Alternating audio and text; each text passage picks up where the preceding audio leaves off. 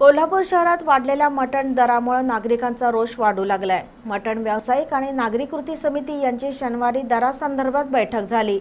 आठवड्याभरात मटण व्यावसायिकांनी बैठक घेऊन दर निश्चित करावा अशी मागणी कृती समितीने केली आहे।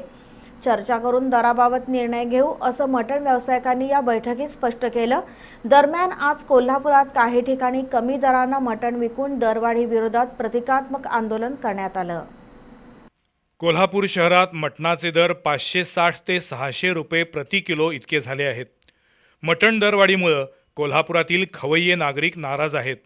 ग्रामीण भागात 400 ते 450 रुपये प्रति किलो दरानं मटण मिळतं, मग कोल्हापूर शहरातच इतकी दरवाढ का असा सवाल आता उपस्थित होतोय। शनिवारी सर्वपक्षीय नागरी कृती समिती आणि मटण विक्रेते यांची संयुक्त बैठक झाली।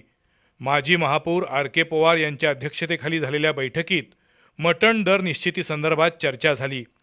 गेल्या 1.5 महिन्यात मटण दरात 100 ते 150 रुपये वाढ झाली आहे।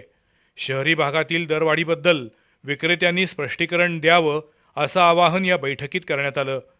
ग्रामीण भागातील आणि शहरातील मटण विक्रेते एकाच ठिकाणावरून बकरी विकत आणतात, मग शहरातील दर इतका जादा का अशी विचारणा जयकुमार शिंदे यांनी केली।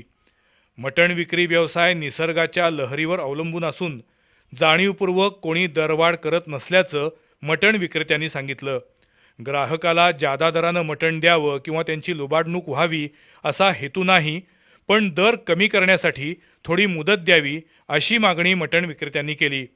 पुढील 8 दिवसात बैठक घेऊन दरवाढ कमी करण्याबद्दल सर्वतोपरी प्रयत्न करू असं आश्वासन मटण विक्रेत्यांनी दिलंय।